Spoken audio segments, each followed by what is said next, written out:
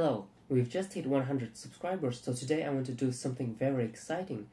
That is, I'm going to attempt to extract 100% of the solubles in the coffee bean. Let me explain. So recently I posted this graph here. So what this graph shows is the correlation between the extraction yield and the grind setting when you brew with the AeroPress PourOver style method. And if you haven't seen it, link is down below and also here somewhere. And what really surprises me is that all of the brews that are on this graph are from different coffee origins, different roasts, different processes. What surprises me is that the correlation is really strong and the dependence is almost linear. And I've definitely noticed it in my brews as well as in the video where I shared the recipe. What it suggests is that the Puck Percolation AeroPress method used for pour-over style is very consistent, reliable, as well as predictable in terms of extraction yields. So today I want to test this claim, this hypothesis, and I'm going to use a different coffee from different roaster. This is Ethiopia Guji, natural process, light roast, and I'm going to grind really fine to try to extract every single soluble in the coffee bean. Now, will it taste good? I don't know. It might be pretty bitter. I've actually brewed at finer grind settings as well as at shorter ratios, and I got pretty high extraction before, but they all taste really bitter because the ratio was shorter, so the coffee was more concentrated. Today I just want to use my regular recipe, which is 70 grams of coffee bean to 250 grams of water, and we should get around 225 grams of finished brew. As for the grind setting, I actually want to go as fine as 0.5 on ZP6 Special. So yeah, let me just grind this coffee and I'll come back. Now at this grind setting, I expect that I'll get something like 24% extraction yield, judging from the graph that I've shown you earlier. One thing that I'm aware of is that it can easily get channeled. So we'll try to solve this problem later, but for now, let's just try to brew this one. I'll attempt it as usual. And now we pour.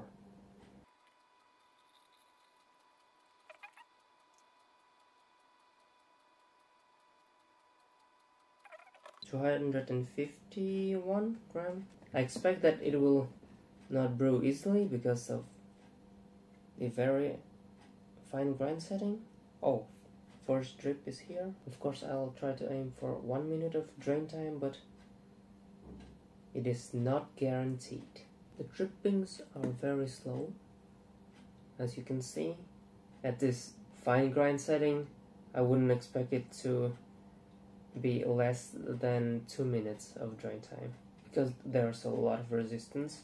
Calling it now, we'll see some dark spots on the paper filter, which will suggest that there is some channeling happening here. The puck resistance is actually decreasing right now, so it means that a lot of stuff have already been extracted.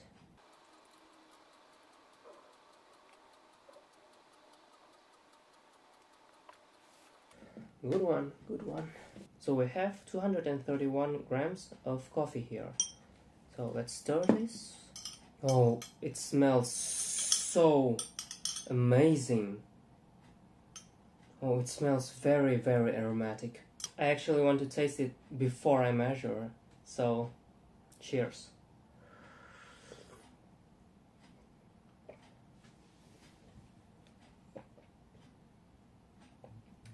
Wow, it is so bitter. Oh my god. It is like pure lemon zest, if I can describe it as that. If I were to rate it from 1 to 5 in terms of bitterness, I would say that it's 4 maybe out of 5. Of course it's bitter, but it is also pretty acidic. Cat. Hey cat. My cat here just started meowing for some reason. Let me film video, cat. I'll come back to you. So yeah, the acidity is really intense, Like you would expect this acidity from something like a lungo. It is a very interesting brew. The body is pretty heavy and the acidity is strong. There's still some sweetness, and the stringency is it is quite low. I would say like 1.5 out of 5. The acidity is like 3 out of 5. The sweetness is 1.5, I think. In terms of aromas and flavor, it's like berries, but with lemon zest. Wow, what an amazing coffee actually. If not for the bitterness. Let us inspect the puck first, and then we will predict if we hit 24% extraction yield. Well. You can see a hole in the center here. So I think that the channeling happened here. This is the under-extracted area, but it is pretty uniform for some reason. Even though there is a dark spot here, all in all, the puck is pretty okay. You can see it on the puck, the dark spot here, the under-extracted area.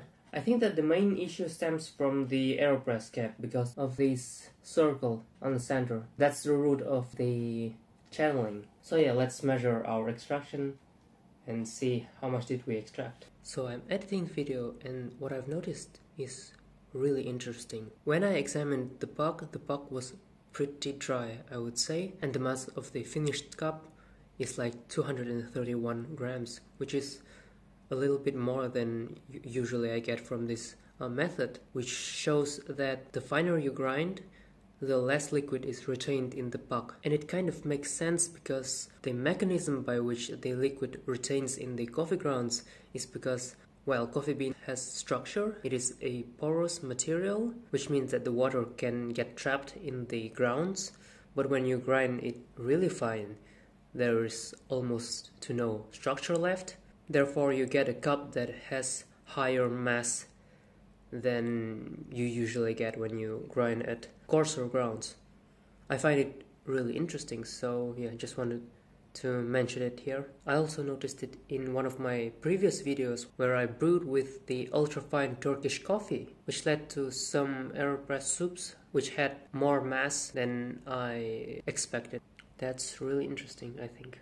So the Brix value is actually around 2.2, 2.1, 2.2, so wow. I've measured the Brix value and it is around 2.1, 2.2. Because the scale on the Brix refractometer is really small, the accuracy of the measurement is not that high, but the results are still on the trend that I've shown you earlier on the graph. So 2.1 to 2.2 Brix is actually around 24 to 25% extraction yield, so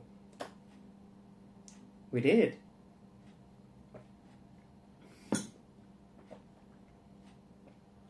It is still so bitter, oh my god. And I should mention that the Puck Percolation AeroPress method is a low agitation, if not no agitation method of brewing. Even though the extraction is very high, the stringency is pretty low because there's almost no agitation. Of course, the flow through the puck will create some agitation, some local agitation, but it is not enough to push out the astringency to the finished cup. What I'm tasting here is a lot of aromas, a lot of pleasant acidity, as well as a lot of bitterness. So the takeaway from this experiment is this. The Puck Percolation method is very sensitive to the grind setting. Across different beans, different roasts, different origins, different processes. So you can adjust the grind setting just a little bit and change the profile of your finished cup. So yeah, around 25% extraction, that's pretty high. It's not like 100% of the solubles in the coffee because coffee beans contain around 30 to 33%. 1/3 of the coffee beans are solubles, and this is 25% extraction. So it's like 70-80% of the solubles have been extracted, so still pretty high. Wow, 100 subscribers, that's a lot of people. So thank you so much for watching and subscribing to my channel. I hope that this little experiment was interesting. And if you haven't seen the AeroPress PourOver style recipe, check the links down below in the description. I'm working on the ultimate AeroPress soup recipe, which is the recipe for brewing espresso strength coffee with AeroPress, and I've actually shown it before on this channel, so if you haven't seen it, check out the video here. Don't forget to subscribe and click on the bell button so you'll get notified when I eventually post the AeroPress soup video. And as always, thank you for watching and see you again.